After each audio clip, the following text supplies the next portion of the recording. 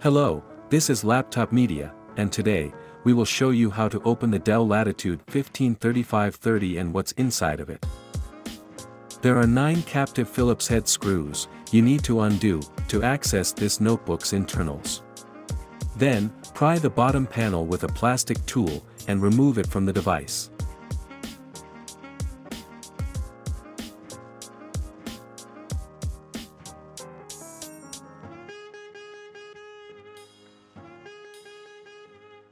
Please remember, it would be of great help to us if you just hit the like button and subscribe to our channel.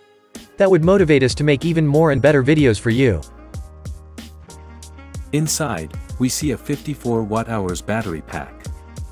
It lasts for 12 hours of web browsing, or 9 hours of video playback. To remove it, unplug the connector from the motherboard, and undo all 4 Phillips head screws, keeping it attached to the chassis.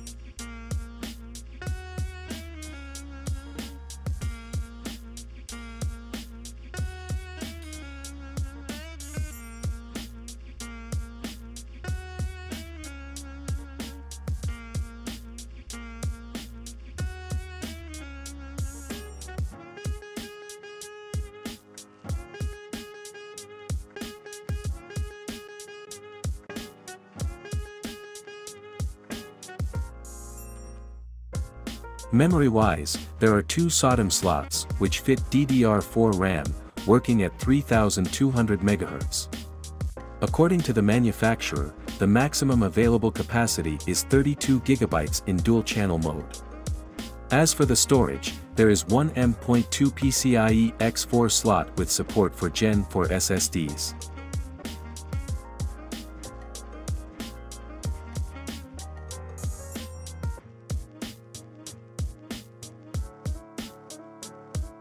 The cooling comprises 2 heat pipes, a fan, and a heat spreader for the VRMs.